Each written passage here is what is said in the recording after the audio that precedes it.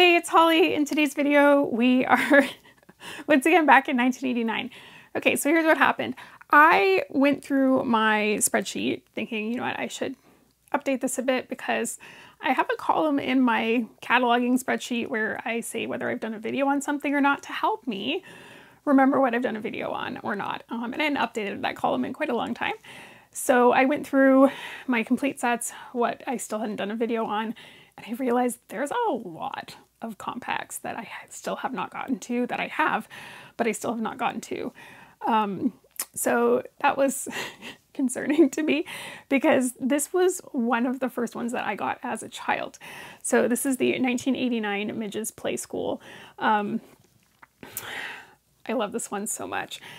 And though I probably got this, I don't know, maybe 6+ months ago, this particular one came from England. I remember purchasing this one.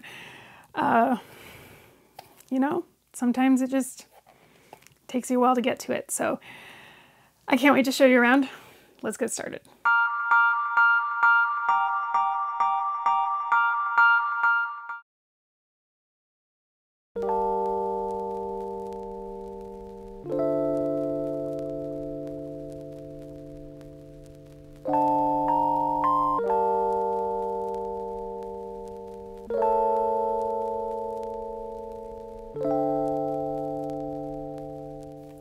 Today's video is a special one. This is the 1989 Midge's Play School compact, and as I mentioned, this is one of the first compacts that I received as a child. Again, if you've been following along on my channel over the last almost year and a half now, I guess, maybe over a year and a half, all of the Polly Pockets that I have now are not from my original childhood collection. I gave them all away to a neighbor myself. That was my own will.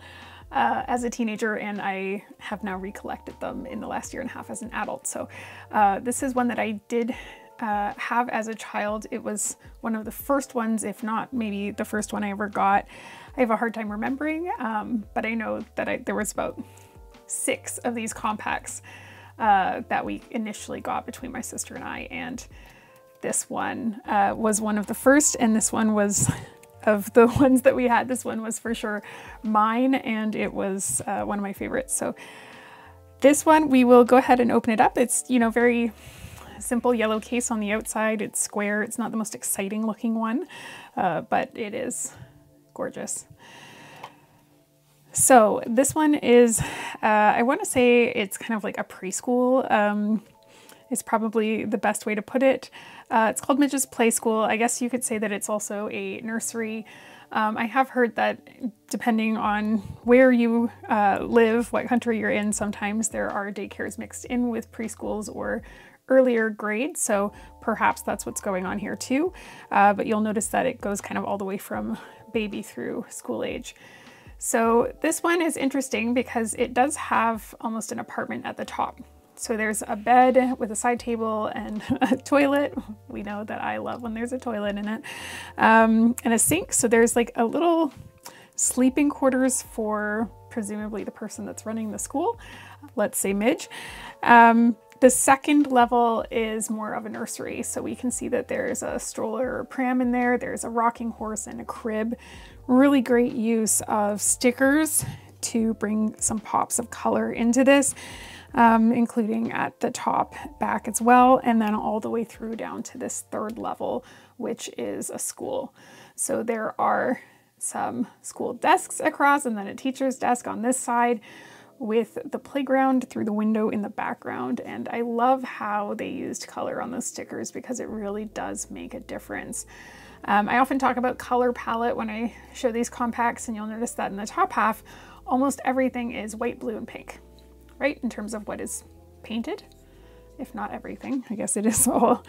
And then in the bottom, oh, we changed our colors. So down here it is white, green, and orange. So you can see that probably these were painted separately on separate assembly lines.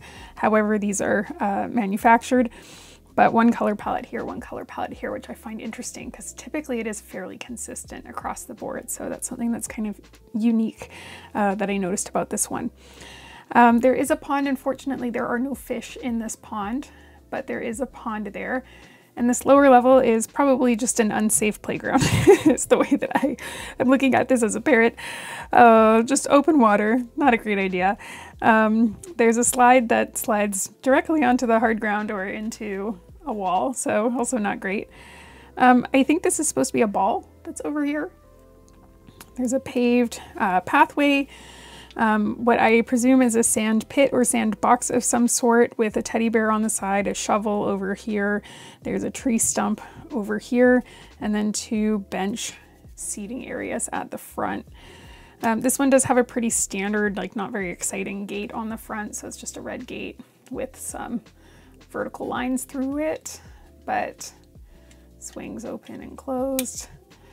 So nothing too crazy there, but it's a really sweet little playset. So that's the playset itself. Let's have a look at the figures. So it comes with 3 pieces, I should say, 2 figures and an accessory. So the first is Midge. So this is one of the sets that did not come with a Polly. So because this is Midge's Play School, it comes with Midge, who I feel very connected to as a ginger. She's got orange hair that's cut in a bob. That's what my hair would have looked like when this compact was given to me originally when I was probably about 5 years old. It was when I think I received these. I had bangs like that and a short bob that was just past my ears, so that's probably exactly what I looked like. She's got a long sleeve green shirt on with blue overalls, green shoes. Her paint is in absolutely fantastic condition, so that was exciting. Next up is the baby, and is there a name on this baby? No, just baby. Okay, so here is the baby. So the baby, the interesting thing about this one is there's a lot of babies that look like this in the vintage Polly Pocket era. A lot of these things are obviously made on the same mold and then just painted differently. This one though, the hair, and I don't know if the color is really going to come across on camera here, but please know that this hair is borderline green. It's very yellow in a neon way that it is slightly green. And the one I had as a child was like that too, and it really bothered me because it's just a very unnatural looking hair color. Like on a baby, like it's fine if it's a child or an adult and you know they're old enough to dye their hair, whatever, but you would never dye a baby's hair this color. So it just looks like they were maybe like very fair blonde haired and then went swimming in chlorine and it's just like mildewed. Like it looks awful.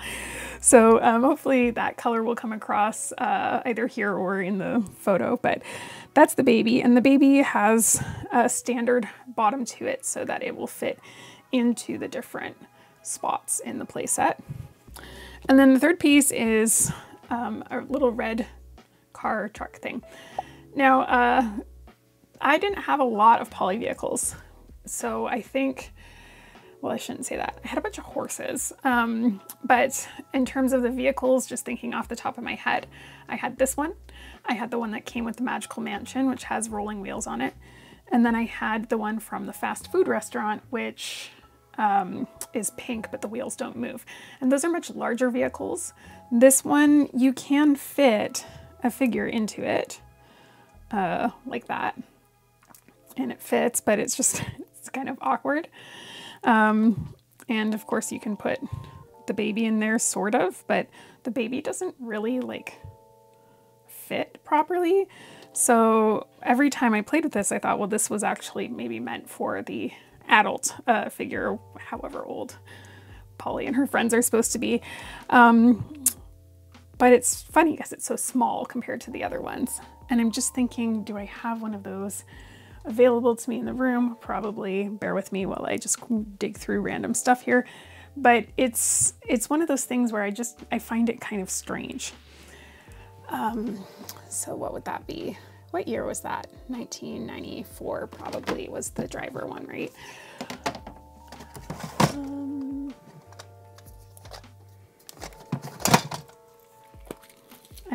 I just have everything organized now, which is lovely. Right, so if you compare, this is the one from the Pollyville burger restaurant, right? If you compare the size of this to the size of this, outrageous. Outrageous, right? So it was kind of strange. I basically had this, I had the one from the mansion, and then I had this little one, and I always felt like this one was weird because it's probably meant to be like the equivalent of a Power Wheels, if you know what I'm talking about, those child vehicles that go very low speed, but it doesn't really fit the baby. So, and that's the figure that came with the set, right, was the baby. So hard to say what the plan was there, but I've always found that kind of weird. So those are the 3 figures or pieces that come with the set there. So all in all, it is a very cute set. And we really just have 2 places where you can put a figure. So don't love the baby being that close to the water, but what can we do? But that is really the set there. So I do find on some of these earlier sets, they didn't account for any more places to stand. There's often very few places for someone to stand. And in the later sets, it seems that they're more plentiful, but there it is. That's the 1989 Midge's Play School.